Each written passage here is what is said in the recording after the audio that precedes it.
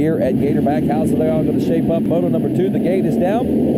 We're into turn number 1. And who's grabbing the early lead here this time? It looks like Natalie and Byrd side by side out of the gate one more time. And it's Joe Byrd grabbing his second consecutive pole shot here at Gatorback. And that looks like Natalie back in the number 2 spot as we make our way across the top of the Gators. Back and look who's back in the number 3 spot for a second consecutive moto start. It's the number 4 of Tim Farr. But up front, it's Byrd and Natalie picking up where they left off before Joe Byrd broke the shock in moto number 1. Looks like Matt White, strong start, back in the number 4 position aboard the number 32 Yamaha as he is off to a blazing fast start here in moto number 2. This is going to better him, obviously, if he can hold on to it in the overall, if he can run consistent here in moto number 2. But there's Byrd, there's Natalie, there is Farr, there is Matt White. Behind him, Digger Doug Gust, followed up by Jeremiah Jones.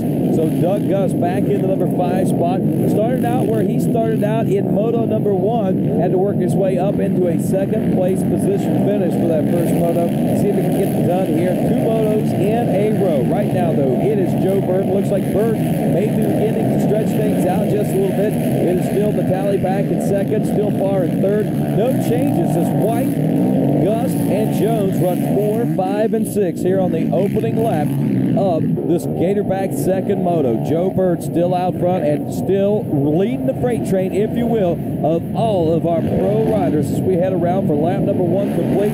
Byrd, Natalie, Farr, Matt White, Doug Gust, and again, just outside the top 5 in that 6th place position is the number 2 of Jeremiah Jones. Big air by Joe Byrd as he flies high past the finish line through that whoop section. Closing in on him, though, the number 13 of John Natalie. It looks like Natalie is trying to mount some sort of a challenge early on here in this second moto. Natalie realizing he does not have to beat Joe Byrd to take the overall win here today. But as much as anything, these riders do not like to come in a second place position and will not even begin to start thinking about anything like that until the end of the moto and the closing laps before they start assessing that type of situation. Right now, John Natalie knows that he wants to get out front, and now he's trying as he goes underneath Joe Byrd on the Gator's tail. He will make the pass, and John Natalie moves into the lead. Joe Byrd drops off to second place. As we were saying, he needs to put as much distance between himself and the rest of the pack back there if he wants to keep from tightening up before this race is all said and done. Here comes Byrd, challenging right back on board the number 7. He's not let John Natalie get by that easily. Back in the number 3 spot,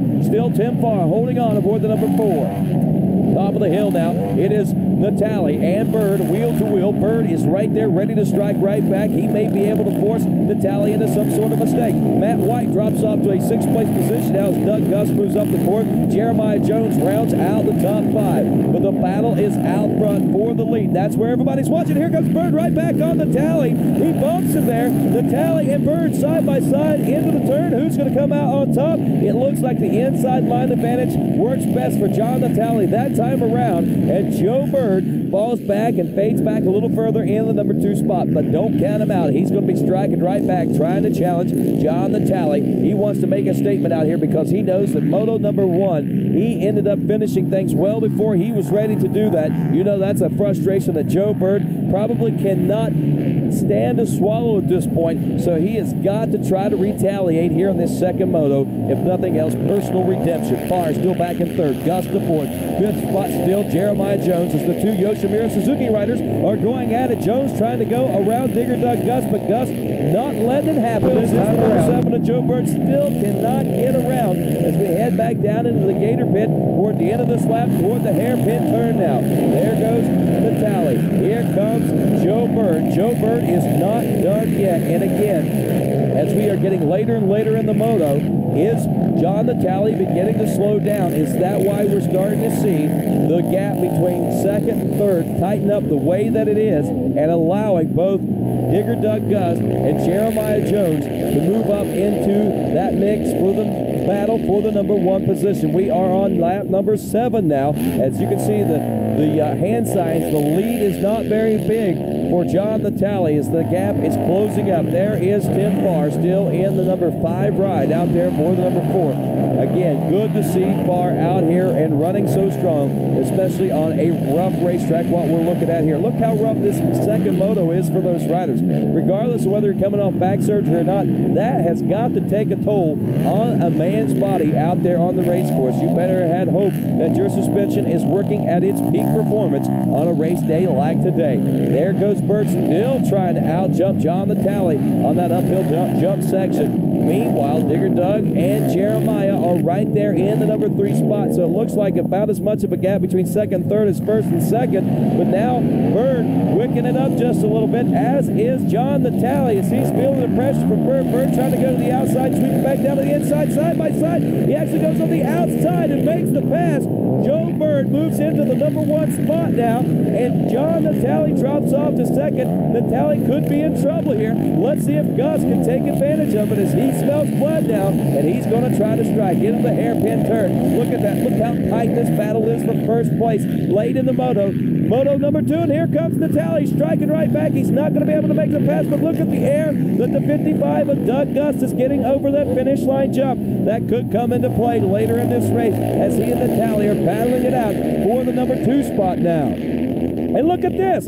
It does come into play this time around. The momentum carries him into the number 2 spot. And now our Parts Unlimited leaderboard gets a little bit of a mix-up here, as Joe Byrd in the lead, Doug Gust in second, Natalie in third place position, with Jeremiah Jones back in the number 4 spot. And wow, what a leaderboard, as we are now past the halfway point in the home stretch of this race. Dustin Wimmer back in the number 11 spot aboard the number 191 after running so strong in the qualifiers in Saturday racing action here at Gatorback. Lap number 8. Look at this. Now it looks like the number 7 of Joe Byrd is feeling the pressure from Digger Doug Gust, number 55. Gust wants to get out front and take the win here. If he does take the win in moto number 2, a 2-1 will score him an overall score of 3 and give him the win for the day. Meanwhile, look at this. Natalie back in third. Here comes Jeremiah Jones from 4th place. He is challenging now. And let's start looking at the map and start doing the calculations here to see how this all starts to break down. Now, if Digger Doug can get out front, obviously he's going to take the win. I don't think he even has to make the pass into the number 1 spot. But Jeremiah Jones just made the pass for 3rd, as John Natalie fades back to a 4th place position. And it looks like the fatigue factor has came into play one more time in this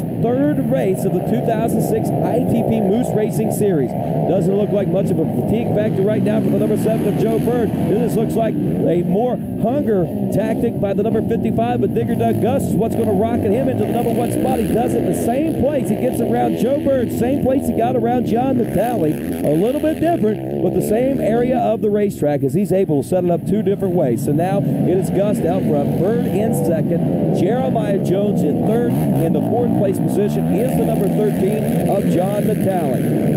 Byrd trying to retaliate now as we check him out on the tip of the Gator's tail. It's a 3-way battle still, with Jeremiah Jones back in the number 3 spot. So don't count this race over just yet. Gust may be out front, but as hungry and as aggressive as Byrd has been here in this second moto, and as good as Byrd has been doing throughout the entire 2006 season, Byrd might be able to come back. But Jeremiah Jones, the unknown factor here in the 06 season, and whenever it all began, a lot of folks expected Jeremiah Jones to be the champion and the man in the number 1 position of points at this juncture in the series, but that is not the case. Jeremiah Jones is not even in a top 10 position, as he has had basically 2 really bad races. He DNFing in motos in both particular races, and it's keeping him out of the top 20. And I know it's also playing havoc on his mind as the race wears on. But right now, I know that Jeremiah Jones is thinking, get around the number 7 of Joe Byrd. If nothing else, show these folks how well this Suzuki can run. It's a brand new machine. 3 races out of the box now for Jeremiah Jones and both Digger Doug Gust. And it looks like Gust has not had any problems out of his whatsoever. The only problems that Gust has had this year is getting together with other riders, in particular down in Texas. Dustin Wimmer, moto number 2 start. He had to start from back at nearly dead last. Look at this. Jeremiah Jones going on the number 7 of Joe Byrd now. Is he going to be able to get around? I know Joe Byrd is extremely hungry, and he wants to read down back from that 15th place finish.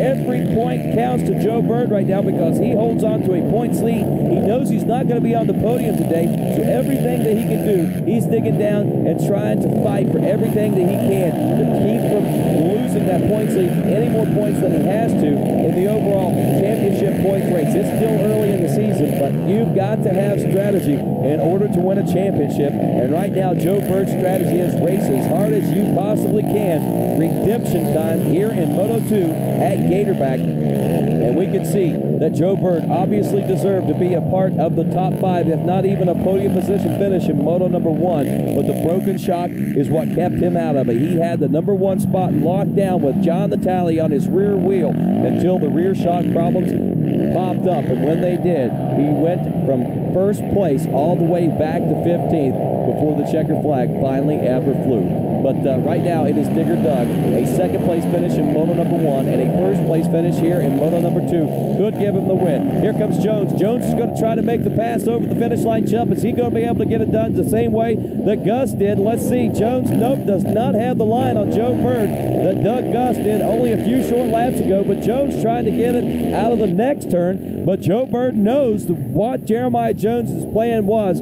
He saw him working him a couple of laps prior to this, so he knew what Jones was setting him up for. There's fourth place ride. Then Natalie now by himself back in the number 4 position. He has absolutely no competition at this point. But as this moto wears on, if he continues to fade back like that, we're going to see 6th place on up. Even got riders like Tavis Kane and Travis Spader, Dunkelberger, Lou Berger, the boys trying to get around the number 13 of John Natalie, which would be a huge boost of confidence for each and every one of those riders, especially as dominant as Natalie was only a year ago.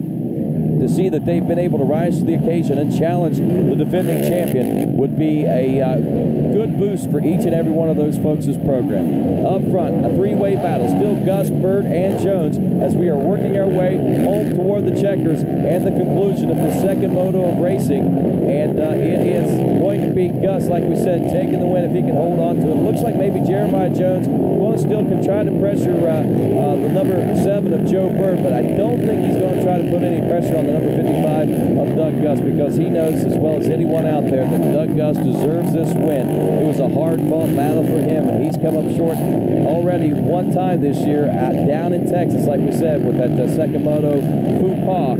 But he has come back to redeem himself here at Gatorback and look like maybe ride to an overall win here today, as John Natalie, who took the Moto number 1 win, is running back in a 4th place position at the checkers. Digger Doug Gust, followed by the number 7 of Joe Byrd, and 3rd place Jeremiah Jones, as he gets the best finish so far in this 2006 season. But all spoils go to our champion here today at Gatorback, Doug Gust. Oh, that was tough, man. The competition is just unbelievable. That was a hard one. I worked for that. Yeah, I think I came out 5th and just, you know, picked some good lines. And, boy, the Suzuki LTR 450 put me to the front. Yoshimir Dunlop tires. Couldn't have done it without them. My mechanics, Paul and Ryan, for everybody that's helped me out, the Fox shocks, woo, made this bike work great for me. Doug Gust gets the overall with a 2-1. John Natalie, a 1-4 is good enough for 2nd overall. Joe Havistow with a 3-7 gets 3rd place overall. Matt White rounds out 4th with 6 and 8, and Joe Byrd at 15-2, good enough.